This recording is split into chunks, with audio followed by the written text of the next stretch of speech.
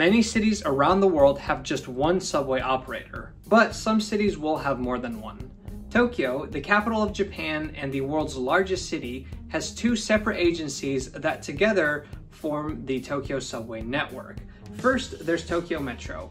It operates 9 out of the 13 lines, and every day it carries 6.5 million passengers on its 195 kilometers of tracks. Then there's the Toei subway, whose 4 lines carry 2.8 million passengers on 109 kilometers of tracks. In some ways, these two companies operate as completely separate systems.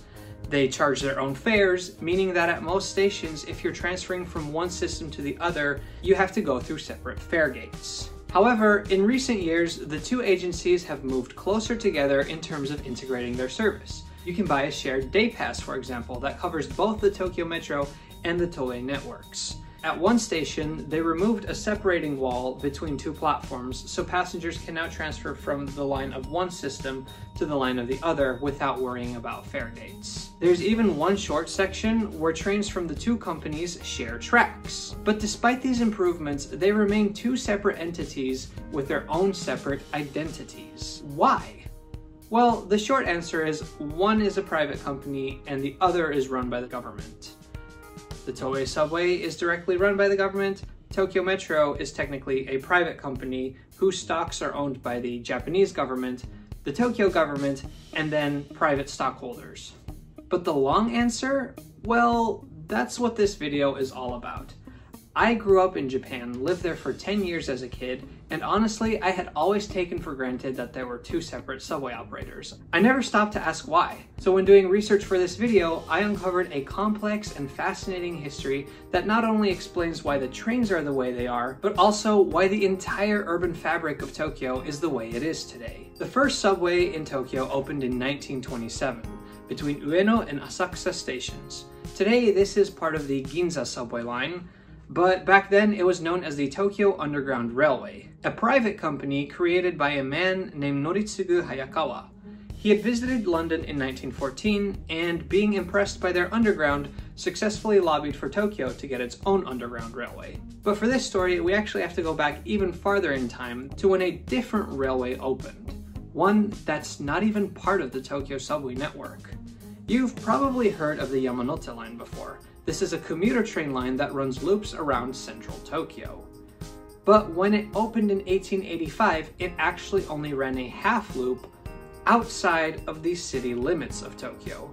It's hard to believe that very popular destinations today like Shinjuku or Shibuya back then were considered the outskirts, but they were. Anyways, over the next few decades, many private railways started building lines that connected to the Yamanote line. Passengers would take these private railways so they could transfer to the Yamanote line to complete their journey into the city limits. There were also some private streetcar companies operating within the city of Tokyo, but in 1911, they had all been taken over by the Tokyo city government. The city believed that streetcar service had to be consolidated and publicly run, and they applied that same philosophy to all railways. Many of the private companies wanted to extend into the city limits of Tokyo, connecting to the central business, commercial, and government districts. But in the 1920s, the city effectively banned these private companies from being able to do so. They did this by passing a law that made it illegal to have railroad crossings in the city limits. So if a railroad wanted to cross a street, they had to either dig underground or build an elevated overpass. This, of course, is super expensive for a private company to do, so they just stuck to the old system of going to the Yamanote line and then having their passengers transfer. In the 1930s, however, there was a second private company that was given permission to build a railway line downtown. The Tokyo Rapid Railway Company built a subway line from Shibuya to connect to the already existing Tokyo Underground Railway Company. And in 1939, when the two lines connected, they started operating as one service, creating what we know today as the Ginza line. However, during World War II, that subway line was nationalized, and a new agency was formed known as the Taito Rapid Transit Authority. Often known by its nickname Eidan, this agency was part of the national government, but it did receive part of its money from the Tokyo government. The creation of Eidan meant that Tokyo had given up its right to be able to build subway lines in the city. They could only run streetcars. After the war, there was a conflict between the Tokyo metropolitan government and Eidan. The Tokyo government basically accused the other agency of being a remnant of the World War II Japanese government and completely ineffective. They thought that it should be the city's right to build all new subway lines, not Eidan. So there was this conflict going on, and you know who was paying the closest attention to this? The private companies. They revived their hopes of running downtown, and they applied for permission to construct new lines into the Yamanote line. After all, Tokyo had expanded since then, and the old city limits didn't mean much anymore. I mean, can these public agencies really be trusted to construct new subway lines? Well, the Japanese government was not too thrilled about the idea of private companies just doing whatever they wanted in a city that was being reconstructed. It had the potential to mess with their urban planning. So they came up with the following solution. Eidan would be responsible for all railway construction inside of the Yamanote line. But the private railways could then use those lines that Eidan built to run their own trains into the city center. This is why so many Tokyo metro lines today are different from most subways around the world. Most subway trains in different countries are standard gauge and get their electricity from a third rail. However, most of the Tokyo metro lines are narrow gauge and get their power from an overhead wire because that's the way that the existing private railway companies were already set up. Eidan would build a line, and then these companies could run their train from the suburbs to the interchange station and then directly run their train into the subway, giving passengers a one-seat ride into the city center.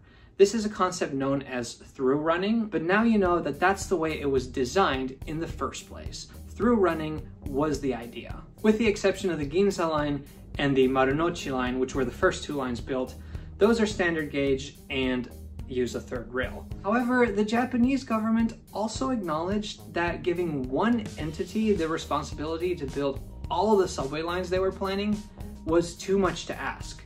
So they gave the Tokyo metropolitan government permission to also construct some of the subway lines. These Tokyo government-built lines started being called the Toei subway, and the first line to open was the Asakusa line in 1960. Asakusa line, interestingly, is standard gauge because the private railways that it connects to are also standard gauge. The government plans where the lines run, and then either Eidan or the Tokyo metropolitan government builds them and eventually operates them.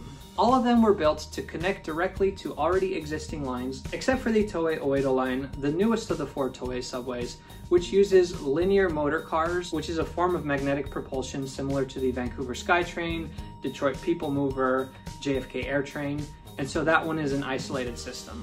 Final chapter of the story, in 2004, Eidan changes its name to Tokyo Metro as part of a corporate restructuring. Now, the Japanese government and the Tokyo government are stockholders in Tokyo Metro. This remains so until 2024, when they went public and some of their stocks are now available to be purchased by anybody. And that is why things are the way they are today. Tokyo has 2 separate but coexisting subway systems. It's a story full of surprise twists, drama, and careful urban planning. And while yes, there are definitely some things that can still be improved in terms of integrating the two, I still think that the Tokyo network as a whole is one of the best subway systems in the entire world. Thank you so much for watching today. If you enjoyed this video, please subscribe to Trains Are Awesome. Check us out on our other social media, and we'll see you next time.